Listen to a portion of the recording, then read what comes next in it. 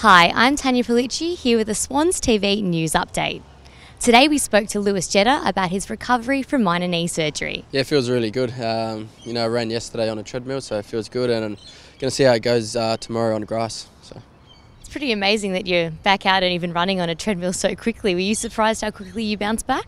Yeah, definitely. The doc said 4 to 6 weeks, so braced myself for that. But no, it's pulled up really good, and I think I'm pushing a few boundaries. But it seems to be okay after I do a little bit of running or a bit of exercise. So.